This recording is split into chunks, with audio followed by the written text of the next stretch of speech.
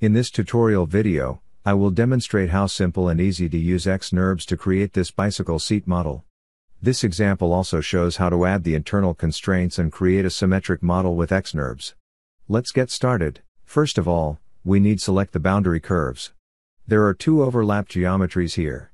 We need to choose the surface edge because, to create a symmetric model, you need to specify a tangent continuity along the mirror line. So select the surface edge. Then specify a tangent continuity for this constraint. Now select the other curve as a boundary constraint. As you may notice that xNURBS automatically specifies the curve as a G0 continuity. Other continuity options are grayed out.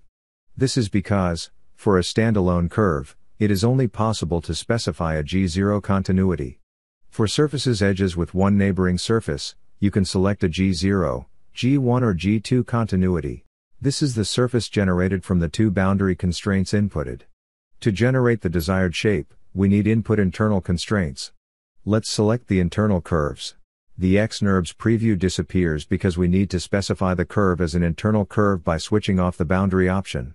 Here, you may also notice there are noticeable gaps between the boundary and internal constraints. This avoids conflicting constraints, for example, the potential inconsistent G1 and G2 continuity in case you need to apply G1 or G2 to the boundary curves. The rules section of xNURBS manual discusses it in details.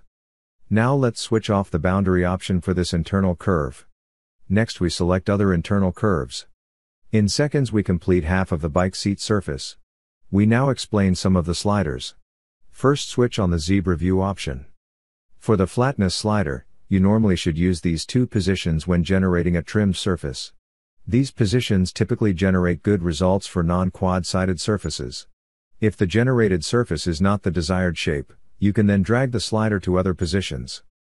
For the quality control slider, you normally should keep it at the leftmost position. For simple surfaces, the leftmost position will generally be the right setting.